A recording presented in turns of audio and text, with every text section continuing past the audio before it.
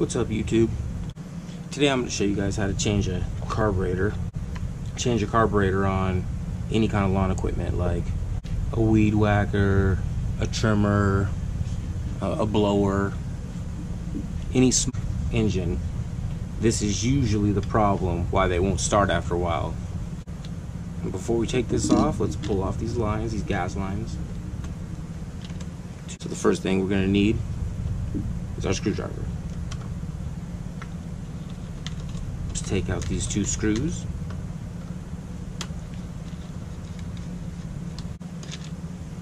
Pull out the screws.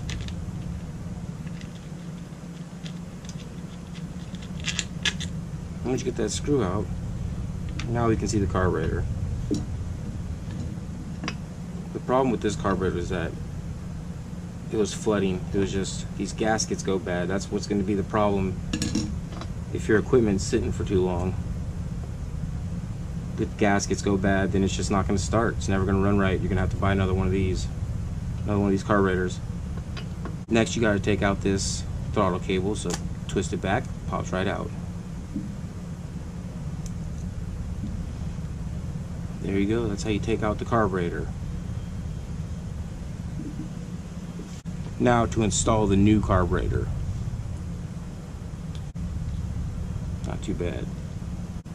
New carburetor.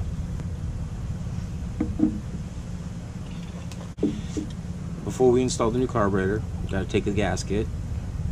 This gasket's gonna go right here, like this. See where that's going? So we're gonna install the throttle cable, put it through the hole there, pull back on the throttle, line up that, and it'll line right in there. And stick the cable right in the slot.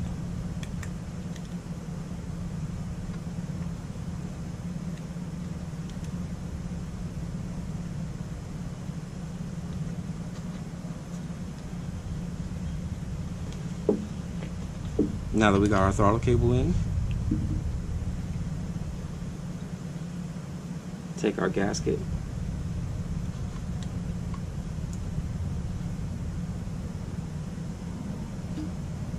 we're going to take the air filter box, put it right on top, and then we'll start with one screw.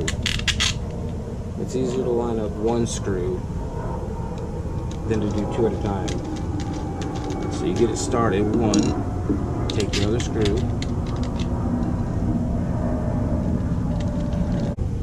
and it usually lines itself right up.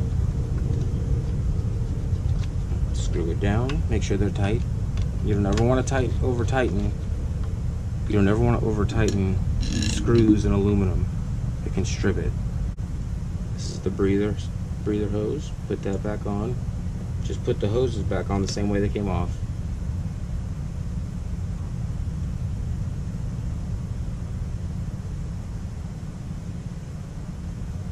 Put the air filter lid back on. And that's how you change the carburetor on any one of these small engines.